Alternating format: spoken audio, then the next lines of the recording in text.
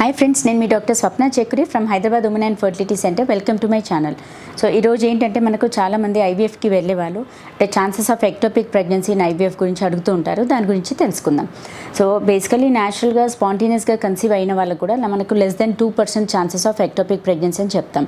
Ectopic pregnancy అంటే మనకు location అంటే ట్యూబ్ యూట్రస్లో కాకుండా ప్రెగ్నెన్సీ ట్యూబ్లో వస్తే దాన్ని ఎక్టోపిక్ ప్రెగ్నెన్సీ అంటాం.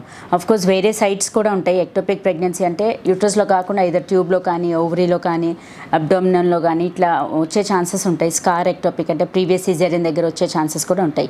సో యూట్రస్లో కాకుండా వేరే ఏ చోట ఉన్నా కానీ దాన్ని ఎక్టోపిక్ ప్రెగ్నెన్సీ అంటాము. సో అంటే చాలామంది ఐవీఎఫ్కి వెళ్తే ఎక్టోపిక్ ప్రెగ్నెన్సీ ఛాన్సెస్ ఎక్కువగా ఉంటాయి అన్న అపోహలో ఉన్నారు. అలాంటిది ఏమీ లేదండి. ఇప్పుడు స్పాంటేనియస్గా కన్సీవ్ అయిన వాళ్ళకు less than 2% chances. Even IVF treatment ద్వారా కన్సీవ్ అయిన వాళ్ళకు కూడా సేమ్ ఇన్సిడెన్స్ అంటే less than 2% chance of ectopic అని చెప్తాం. కాకపోతే కొన్ని కండిషన్స్లో ఛాన్సెస్ ఆఫ్ ఎక్టోపిక్ ప్రెగ్నెన్సీ అనేది ఎక్కువగా ఉంటాయి. అది ఎవరెవరికి అంటే మనకు previous history of any tubal surgeries అంటే ముందుగా ట్యూబ్ పైన ఏమైనా సర్జరీస్ అయిన వాళ్ళు, ఎస్పెషల్లీ ఇప్పుడు ట్యూబెక్టమీ అయిన వాళ్ళు మళ్ళీ ట్యూబ్స్ రీకెనలైజేషన్ ట్యూబ్ జాయిన్ చేయించుకుంటారు. సో అలాంటి వాళ్ళకు ఛాన్స్ ఆఫ్ ఎక్టోపిక్ అనేది ఎక్కువగా ఉంటుంది.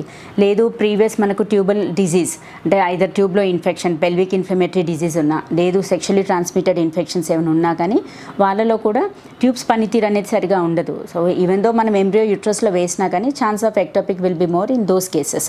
తర్వాత ఎండోమెట్రోసిస్ ఉన్న వాళ్ళకు, లేదు గర్భసంచిలో కంతులు అంటే ఫైబ్రిడ్స్ ఉన్న వాళ్ళకు, వీళ్ళందరిట్లో ఏంటంటే మనకు యూట్రస్ అబ్నార్మల్ కాంట్రాక్షన్స్ ఉంటాయి. సో మనము యూట్రస్ లోపల స్కాన్లో చూసుకుంటూనే ఎండోమెట్రియంలో డిపాజిట్ చేస్తాం embryos. But still విగరస్గా uterine contractions ఉన్న వాళ్ళకి ఏంటంటే ఆ ఎంబ్రియోస్ సెంటర్లో ఉండకుండా సైడ్స్కి ట్యూబ్లోకి వెళ్ళిపోయే ఛాన్సెస్ ఉంటుంది. సో అందుకంటే చాలామంది అంటుంటారు ఇప్పుడు ఐవీఎఫ్లో మీరు ఎంబ్రియోస్ చూస్తూనే యూట్రస్లో వేస్తారు, ఎక్టోపిక్ ఎలా అయింది అనేది. సో ఇది అంటే మనకు ఐదర్ విగరస్ యూట్రైన్ కాంట్రాక్షన్స్ ఉన్న వాళ్ళకి, లేదు ప్రెజెన్స్ ఆఫ్ ఫైబ్రిడ్స్, లేదు ఎండోమెట్రోసిస్ ఉన్నా, లేదు pelvic infections or sexually transmitted infections ఉన్నా, లేదు ప్రీవియస్ ట్యూబల్ సర్జరీస్ ఉన్నా, లేదు ప్రీవియస్ హిస్టరీ ఆఫ్ ఎక్టోపిక్ అంటే ఫస్ట్ టైం ఎక్టోపిక్ అయి ఉంటుంది. సో సెకండ్ టైం మళ్ళీ ఛాన్స్ ఆఫ్ రికరెన్స్ కూడా ఉంటుంది. సో వీళ్ళందరూ ఏంటంటే high risk candidates for ectopic pregnancy. So దీనికి ఏంటంటే మనం హౌ టు ప్రివెంట్ అంటే మనము అలా ఎక్టోపిక్ కాకుండా జాగ్రత్తలు ఏం తీసుకోవచ్చు అంటే, అండ్ ఇంకొకటి ఏంటంటే కొందరు మల్టిపుల్ ఎంబ్రియో డిపాజిట్ చేస్తుంటారు అంటే మల్టిపుల్ ఎంబ్రియో ట్రాన్స్ఫర్స్. అలా ఉన్నప్పుడు కూడా chance of ectopic will be more. So అదేంటంటే మనకు ఒక ఎంబ్రియో కాకుండా 2-3 ఎంబ్రియోస్ ట్రాన్స్ఫర్ చేసినప్పుడు so 1 or 2 embryos can escape అంటే యూట్రస్లో కాకుండా సైడ్కి ట్యూబ్లోకి వెళ్ళిపోయే ఛాన్సెస్ కూడా ఉంటుంది. సో మల్టిపుల్ ఎంబ్రియో ట్రాన్స్ఫర్స్ చేసుకున్న వాళ్ళకు కూడా chance of ectopic will be more. So preventive measures ఏంటంటే మనం ఎలా ప్రివెంట్ చేయగలుగుతాము. సో ఫస్ట్ ఆఫ్ ఆల్ ఏంటంటే ఏదైనా ఇన్ఫెక్షన్స్ లైక్ పెల్విక్ ఇన్ఫెక్షన్స్ ఉన్నా, ట్యూబల్ ఇన్ఫెక్షన్స్ ఎస్పెషలీ ట్యూబర్క్లోసిస్ కానీ అలా ఉన్నా, ఫస్ట్ ఆఫ్ ఆల్ ఏంటంటే సెక్షువల్లీ ట్రాన్స్మిటెడ్ ఇన్ఫెక్షన్స్ ఉన్నా, ఈ ఇన్ఫెక్షన్స్ అన్నీ కూడా ఎంబ్రియో ట్రాన్స్ఫర్ కంటే ముందు మనం ఇన్ఫెక్షన్ క్లియర్ అవుట్ చేసుకోవడము. సెకండ్ థింగ్ ఏంటంటే like presence of fibroids are endometriosis ఉన్న వాళ్ళకు ఇది ఎక్స్పెక్టెడ్ కాంప్లికేషన్ అంటే యూట్రస్ రిలాక్స్గా ఉండకుండా విగ్రస్గా కాంట్రాక్షన్స్ అవుతూ ఉంటాయి. సో అలాంటి వాళ్ళకు యూట్రైన్ రిలాక్సెన్స్ ఇస్తాం at the time of embryo transfer. Third most important ఏంటంటే మల్టిపుల్ ఎంబ్రియోస్ ట్రాన్స్ఫర్ చేయడం కంటే సింగిల్ బ్లాస్ట్ ట్రాన్స్ఫర్ చేసుకోవడం better option. Because single embryo ఏంటంటే మనం చూసి జాగ్రత్తగా డిపాజిట్ చేస్తాం, మళ్ళీ అవి ట్యూబ్లోకి వెళ్ళే ఛాన్సెస్ అనేది తక్కువగా ఉంటుంది. ఫోర్త్ థింగ్ ఏంటంటే ఎంబ్రియో ట్రాన్స్ఫర్ టెక్నిక్.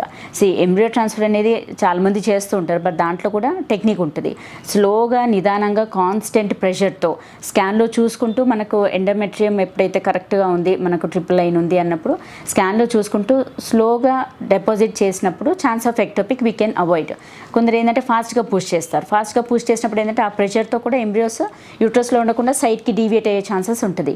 సో అది ఎంత ప్రెషర్ పెట్టాలి, ఎక్కడ డిపాజిట్ చేయాలి అనేది it always comes with the experience. So డెఫినెట్గా embryo transfer technique also place an important role. So ఈ జాగ్రత్తలన్నీ తీసుకోవడం వల్ల అంటే these are all the preventive measures to avoid ectopic pregnancy. So friends మీకు ఈ వీడియోలో మనం ఏంటంటే మనము అసలు first of all chance of ectopic ఏంటి అంటే ఎవరికి ఎక్టోపిక్ ఛాన్సెస్ ఎక్కువగా ఉంటాయి, ఎక్టోపిక్ ప్రెగ్నెన్సీ రాకుండా మనం ఏం జాగ్రత్తలు తీసుకోవాలి అనేది డిస్కస్ చేసుకున్నాం.